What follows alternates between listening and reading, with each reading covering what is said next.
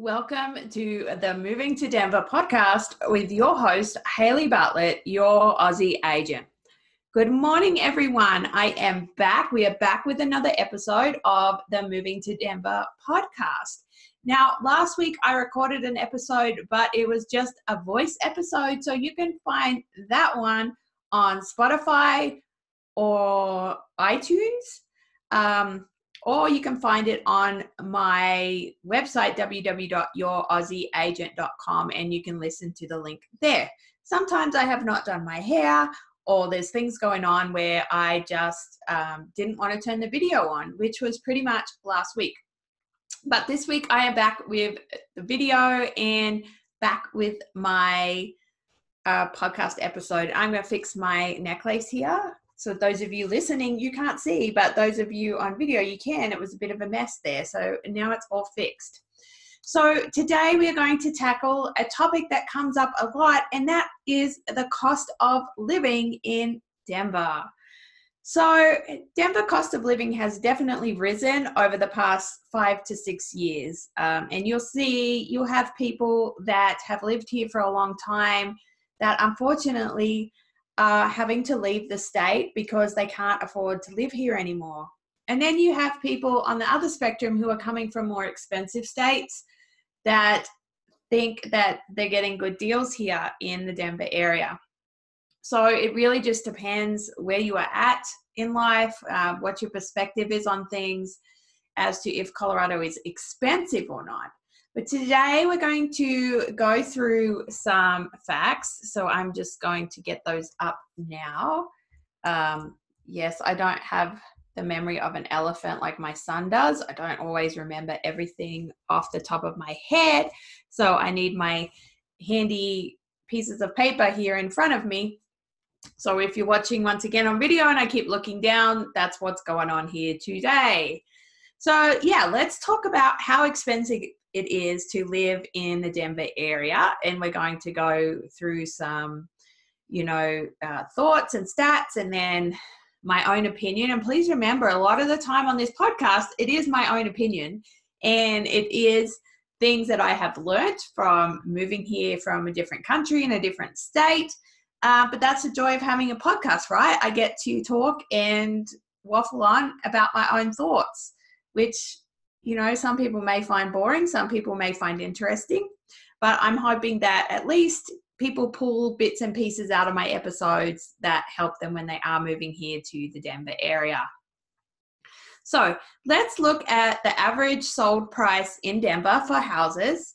And this is according to the Denver Metro Association of Realtors, $499,807 for an average detached family size home. So you might looking at 3+ bedrooms, 2+ baths in an average area. So of course, if you're going to live close to the city, that average house price is going to go up.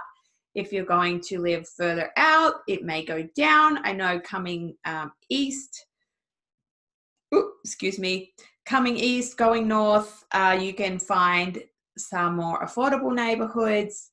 That's going to be totally dependent on the area and neighborhood that you are looking in. Rent average for an average area is $1,700, and that's probably going to get you a 2-bed, 2-bath apartment. In the more expensive areas for an apartment, you're going to be looking at around $2,100. If you are looking for a single family home in some of the more popular neighborhoods across the area, then you're probably looking closer to $2,500 plus. And then, of course, if you're going to look for a single family home much closer to Denver, then that price is probably going to go up once again. So that's very dependent on the area that you choose to live in when you move here to the Denver area. Property taxes I have found to be lower because we are in Illinois where it was ridiculous, but there are areas where property taxes are more expensive. For some reason, one of those areas is Commerce City, which is out by DIA, out by the airport. Property taxes there are higher than some of the other areas. They're parts of Aurora where property taxes are higher. So once again, that's going to differ from county to county and from area to area on what you're paying for property taxes. Up here in Weld County, for a let's say average 3-bed, 2-bath home, you're probably going to be $3,000 a year in those property taxes.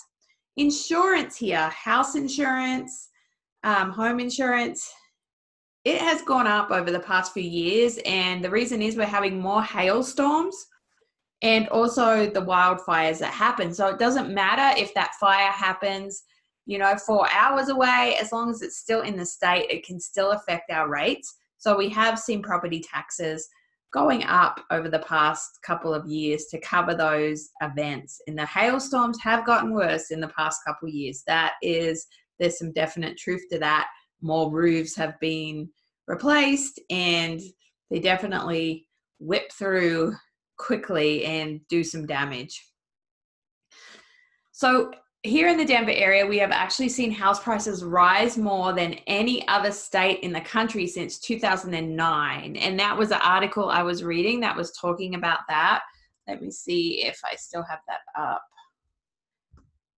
I do not. But there was an article from a new statistic company that was looking at price, increases since that economic downturn we had in 2009, and Denver was one of the highest rising cities in house prices. So that's just something to note. An average year of childcare. Let's talk about childcare, because I hear that people saying it's very expensive here compared to where they were before. We had our son in a preschool in St. Louis, and he only went 2 or 3 days a week. And it was a small private preschool run by a church. And it was so long ago that I don't even remember how much that cost us. But when you're looking at average year of childcare costs around here, you're looking between that $12,000 to $14,000 mark a year. And that's if you're in a private center, and that is for an older toddler. Your infant care is probably going to cost you more. If you find a good in-home care place, that's probably going to cost you less. But that kind of just gives you a ballpark of yearly costs for childcare. We do have public preschool here, but it's very hard to get into. Usually your child has to have some kind of delay, or they need some kind of extra assistance, or you need to just be lucky to get on those lottery lists and get up front on those lists, because it can be very hard to get into free public preschool here in the Colorado area, just because the amount of people we have here, and there's not that many programs. Now, when we're talking about grocery costs, let's look at some of those.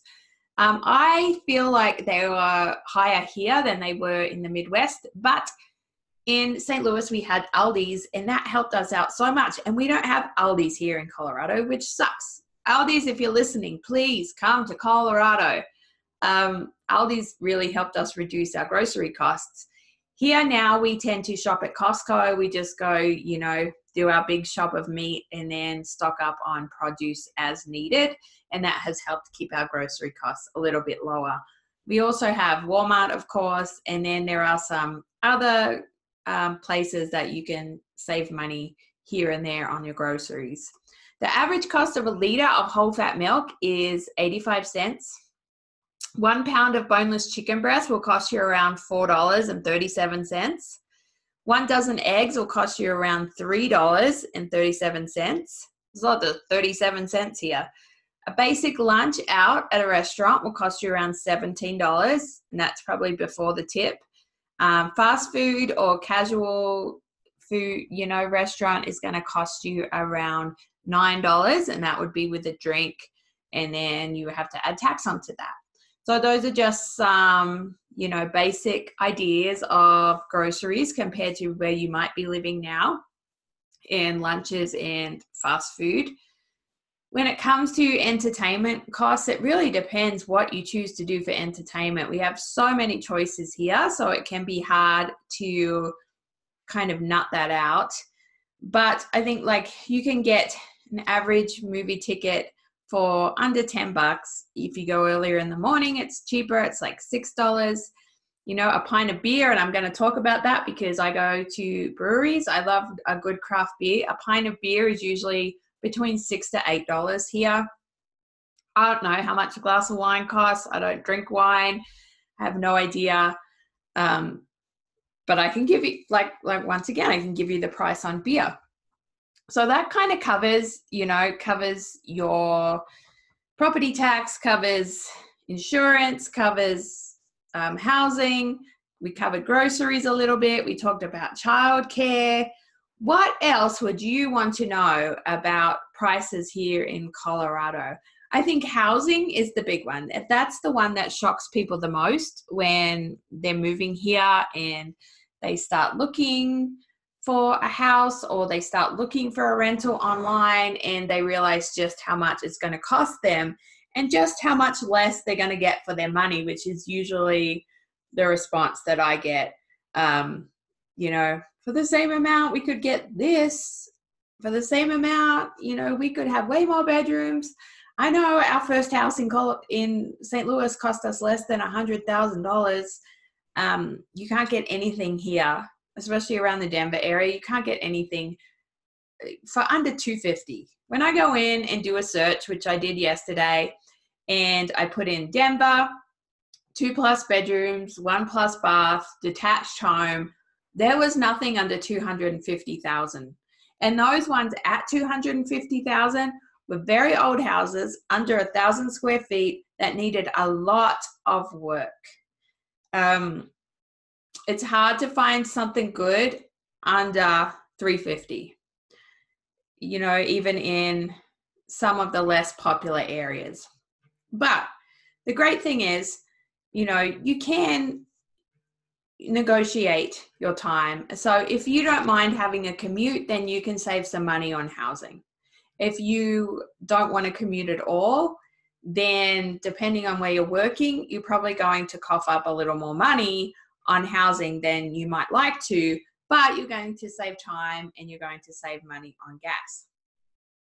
The great thing about Colorado when it comes to, living here and saving money is that we do have so many great things you can do outdoors for free. Going on hikes, hitting the bike trails, going to the park. We have so many parks and playgrounds, and if you're on a budget, the rec centers are great places to go. $3, you can hang out all day. They have great pools and slides and things like that for the kids. They're also affordable if you're looking for a place to work out. So there are some ways that we can save money here living in the Denver area. And a lot of those have to do with our outdoor recreational opportunities and all the great parks and open space here. So maybe a short episode today, but I hope that kind of helps give you an understanding of the cost of living here in Colorado, or here in Denver. I shouldn't say Colorado, here in the Denver area. If you would like a free Denver relocation guide, I have one for you. You just need to let me know, and you can send me an email at Haley, Haley, at youraussieagent.com, or contact me on my website, www.youraussieagent.com, and I will get you that free Denver relocation guide, which has about 18 to 19 pages of information. I put it together myself, so it's not full of advertisements. It's just full of great information to help you when moving to the Denver area. I hope this very brief episode helped today, give you an idea of the cost of living here in Denver and helped you make your decision on whether to move to the Denver area or not. Thanks for listening, watching, and following me. I truly appreciate it. Once again, Haley Bartlett, your Aussie agent with Sell State Peak Realty, and I will catch you guys next week. See you later.